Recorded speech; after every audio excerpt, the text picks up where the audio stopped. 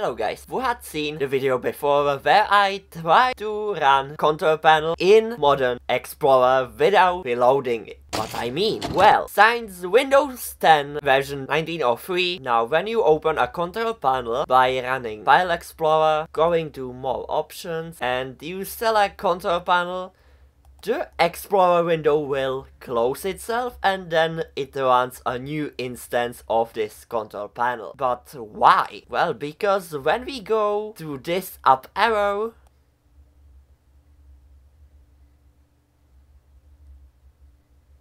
you now know why. Because the Modern Explorer is not what you just see here. It's just some add-ons on top of the window File Explorer, and it's not a built-in feature. So why it then closes the File Explorer and then runs the control panel? Because the UI elements will be broken when we will be in the control panel. So then the Explorer decides to shut down these UIs like tabs or etc. and it will enable the old classic functions that were from Windows 10. They all work well. But what if we somehow manage to open Control Panel with those elements? Let's find it out. I already showcased there that it exists some run_dll commands that will open a Control Panel or a folder that is in Control Panel when you go to the arrow key. But what if I say that we can break it even more? Well, when we go to WinArrow Tweaker,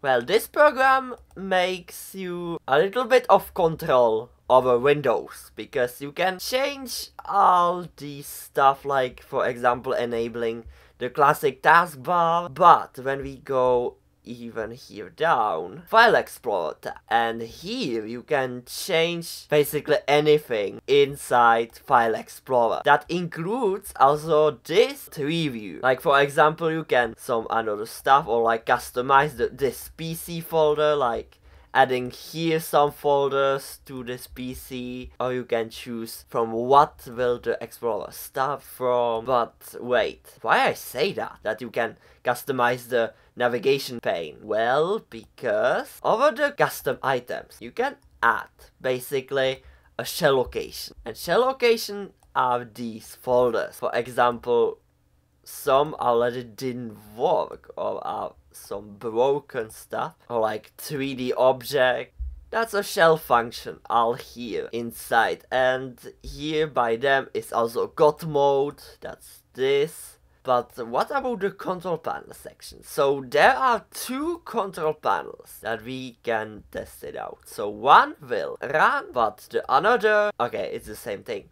But when we add this to the navigation pane, it will not show up here because we need to restart the File Explorer, and there we are, have it. But look what happened when I click on these.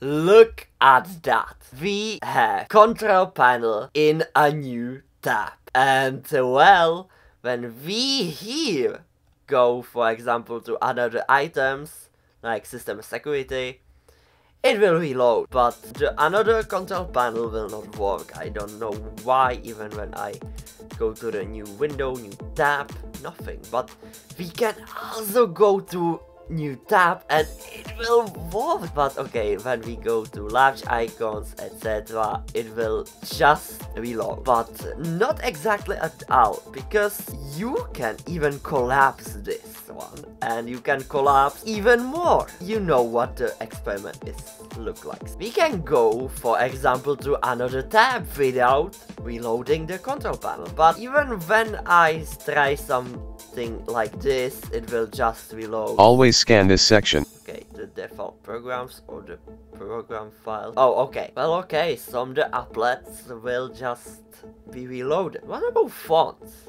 Oh, okay. So what about when we type here something to the address bar? For example, this. Always scan this section. Yep, okay. So that's basically it. But when I go to my Mine Explorer and type this PC, then you guessed it, I already have the control panel. And this version is actually a newer version, 24H2. And here it gets more broken. So as you can see, when I go to control panel also this way, it also reloads the file explorer. But when we go to the control panel inside this PC, it will just load fine. And even it will load these stuff. What will happen when I go this, then do some applets here, then go to up arrow key. Wait, I will also some little experiment with this.